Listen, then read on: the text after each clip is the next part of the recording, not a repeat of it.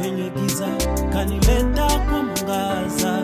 Umenitoa kwenye giza, kanileta. Oya, mambo vipi? Karibu kwenye show nyingine kali sana ambayo tunafanya kila siku ya wiki, Person of Interest. Na leo hii tumekuletea msanii mmoja wa gospel ambaye ni mkali sana, anaitwa Red Pen, yani kalamu nyekundu, anatema mistari moto kabisa, yani kali, fire. Na leo hii atatusimulia mengi kuhusu kile ambacho anakifanya, na tutapata kusikia yale mambo ambayo anayafanya yeye mwenyewe kama msanii wa gospel. Karibu kwenye show nyingine. Red Pen. Mambo vipi? Salama sana kaka. Yeah. Karibu kwenye show. Nimeshukuru sana. Yeah. Mpotea muda kidogo shughuli? Nilikuwa studio hapa kule na kuandaa mambo. Yeah. Watu wengi hawakujui jina Red Pen, jina halisi waitwa nani? Kwa majina, jina yangu kamili naitwa Floribat Isenge. Yeah. Rudia tena. Floribat. Yeah, Floribat Isenge. Yeah. Umetoka sehemu gani? Place nimezaliwa Kongo, Bukavu. Yeah. Ukaja Kenya? Lakini sasa niko Kenya sasa. Ukuja muda gani Kenya? Nilifika Kenya ilikuwa 2013. 2013. Yeah. Ulikuja huko? Yeah. Sababu ya kuja ilikuwa muziki ama masomo ama biashara? Ndio ukaja mara kwanza. Nini ilikuleta Kenya? Kitu ilinileta Kenya ni muziki. Muziki. Ndio. So ulikuja kujiunga na bendi ama ulikuwa unajileta kimuziki kivya? Vile mimi nilikuja Kenya, kuna jamaa wangu alinichocha home. Akaniambia, Kenya muziki inalipa poa. So nikakuja Kenya. Lakini kufika Uganda akazima simu kama nimeshatoka home. Unasikia? Nikafika Kenya kama simpate tena kwa simu. Unasikia? So nikajipata tao, sijui mahali, sijui mtu. So ikabidi nijipange sasa kisoja. So nikakaa tao, nilikuwa naishi kwa hoteli, pesa ya kulipia hoteli kaisha. Nikahangaika hapo town. Sikuwa na place ya kuishi, nikauza hadi nguo zangu, nikabaki tu na gitaa. Mwisho wa siku pia jamaa mwingine nilipatana naye Mkongo, akaniambia enda kuonesha wengine wa Kongo. Akanikula hadi hiyo gitaa nilikuwa nimebaki nayo. So kwa hizo nyarakati tu za kuhangaika, lakini kutoka Kongo mimi nilikuwa na image fulani ya Kenya. So nilikuwa na hiyo kuona video za kina Jagwa, kina Jua Kali. Nilikuwa najua jina za studio. Yeah. So nikakuwa nikienda kwa Masaiba na search main switch. Naona main switch iko South B. Napiga hiyo simu hapo, hiyo namba ya simu. So hivyo ndio nilianza enda kwa studio, nikapatana na jamaa mwingine ndugu yangu sana anaitwa Masai Mjanja. Akaniweka kwake Rongai. Nilikaa kwake kama miezi 6 hivi. Ukishi kwake? Yeah. Tulipatana tu kwa studio. Ni msanii, alikuwa anapenda kuimba, lakini alikuwa analemewa kiasi kuimba. So nikakuwa nikimsaidia, akanisaidia place ya kulala. Kutoka hapo sasa ndo nilianza kujipanga sasa. Yeah. So ukajipanga Nairobi, ikakupanga Kenya. Yeah. Lakini mbona gospel kwako? Naweza sema Kongo ni venye hiyo muziki ya secular ndio inakuja huku sana. Lakini wasanii wakubwa ndani Kongo, wakubwa na wenye wanasikika sana ni wasanii wa gospel. Yeah. Huko ndio wanasikika. Yeah, huko home. Kenya sasa ikoje yani kimuziki? Bado una ile mawazo venye ulikuja 2013 ama unaona imechange? Naweza sema sina mawazo ya Kikongo tena, cause nimekaa sana Kenya, nimework na wasanii wa Kenya. So nikajifunza sana kuhusu industry ya Kenya. So siwezi, saa zingine mimi huambia watu mimi si Mkongo.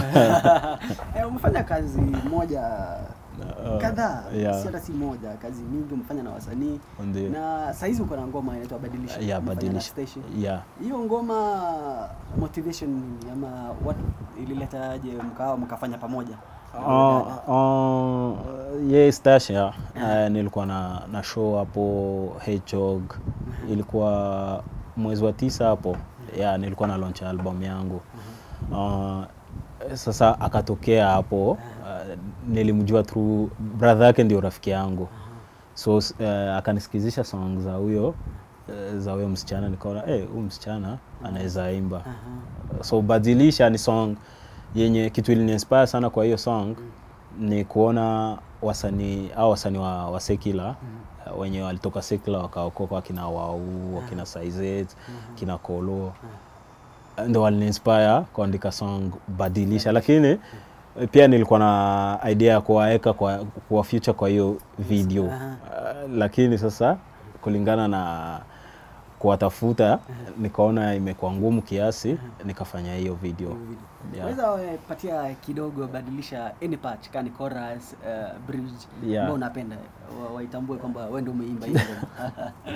Neema yako, fadhili zako zanitosha mimi, mkono wako, upendo wako uko na mimi papa, umenitoa kwenye giza kanileta kwa mwangaza, umenitoa kwenye giza kanileta kwa mwangaza, siwezi ficha, lazima niseme mazuri umenitendea, siwezi ficha, lazima niseme mazuri umenitendea, si mimi naishi, ni wewe ndani mwangu, mudamani nina wimbo mpya, umenibadilisha, badilisha, umenibadilisha, badilisha, ona na na, ona na na.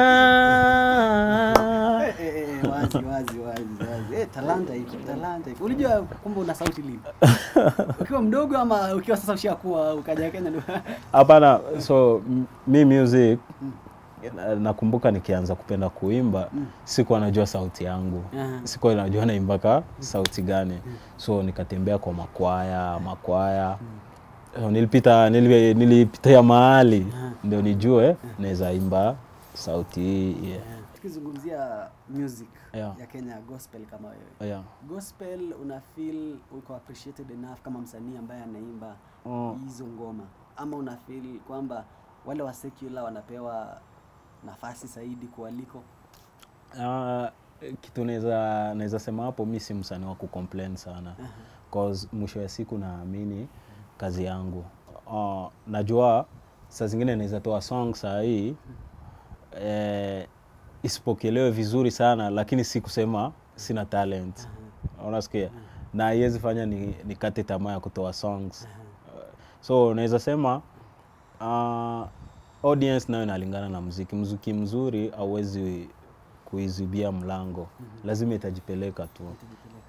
Nini ambao unasema kwa kiwango sahihi muda huu ama leo hii ambao una feel kwamba umefanya ambao unaona ni kikubwa, yani ilifanyika journey yako ya music kutoka 2013 ukija Kenya mpaka leo unaona hapa nilifanya kitu kubwa. Hapa hii ilikuwa yani nafasi yangu.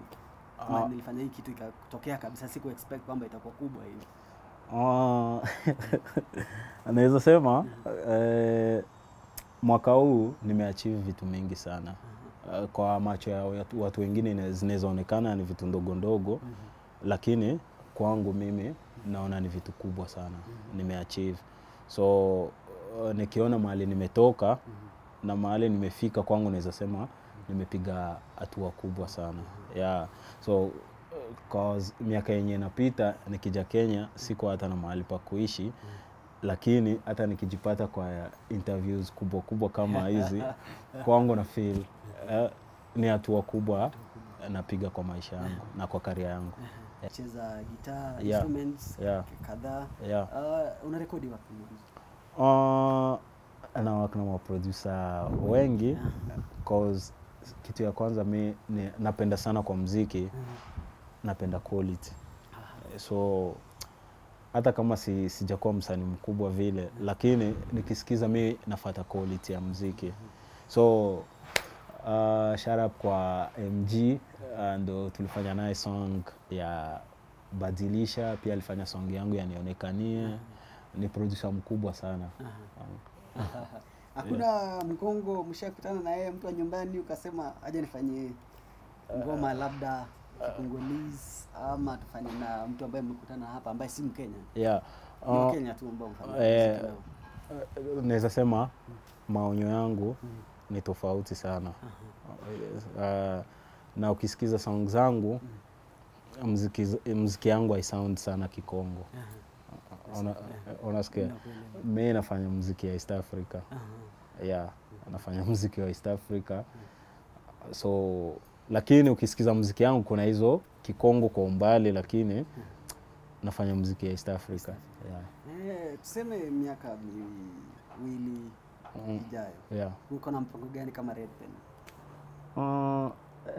Mipango ni mingi sana. Yeah. Kwanza jina Red Pen in future iko na mpango kubwa. So vitu zangu zote ukiangalia hata account yangu ya Instagram na nini, kuna hiyo Red Pen Music, inaitwa Red Pen Music. So Red Pen Music in future, na kuna maonyo, mbona isikuwe record label, mbona isikuwe studio, mbona isikuwe kitu ya kukuza wasanii wengine, waandishi wenye wanapenda kuandika muziki, vitu kama hizo. Sema Willy Paul, Bahachi, kina Saizei. Yeah. Wanawapatia nyinyi nafasi kama chipukizi katika gospel? Ambao wanakuja. Naweza sema ama hawahitajiki kuwapa nafasi.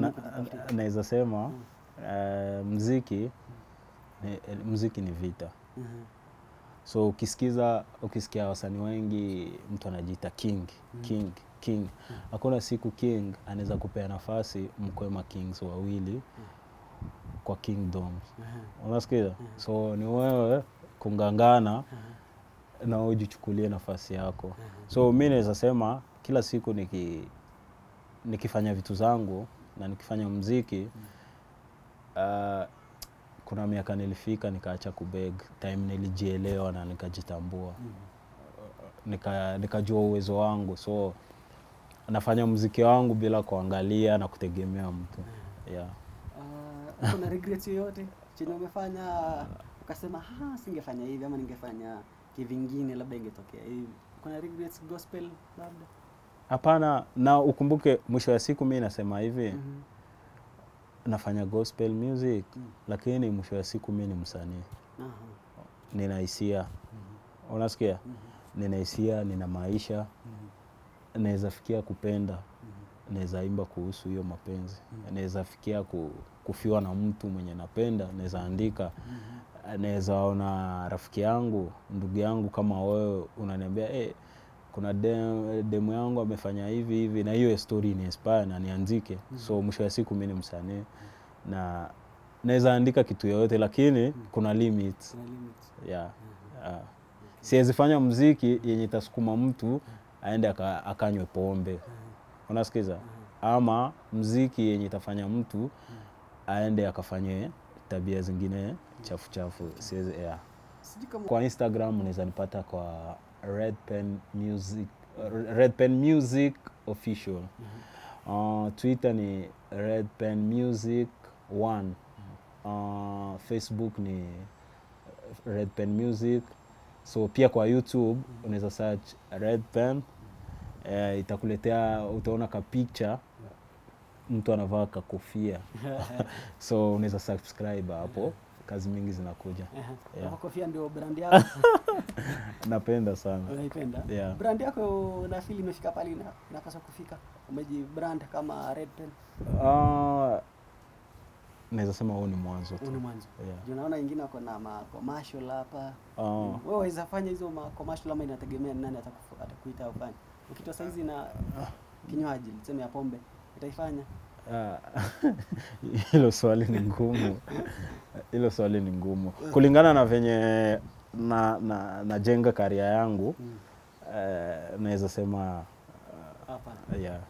Nini ambacho watu hawajui kuhusu Red Pen? Tukimalizia. Ama ungetaka wajue kuhusu? Mimi kitu naweza taka wajue mimi ni baba. Una wewe ni baba? Yeah. Una familia tayari? Nina mtoto. Yeah. Mama yuko? Hiyo ni story ya siku nyingine. Yeah. Ushasikia kutoka SD person of interest. Leo tumekuwa na Red Pen. Jamaa amechangamka, jamaa ako na story, jamaa ako na ngoma pia. Enda ukacheck kwenye handles zake za Twitter, za Instagram, Facebook pia. Mwangalie, pitia, mwasiliane, mpate kubadilishana mawaidha. Katika SD ni SD Kenya Facebook, @SD Kenya Twitter na SD Kenya Instagram. Nimeshukuru sana, hii imekuwa person of interest. Jared.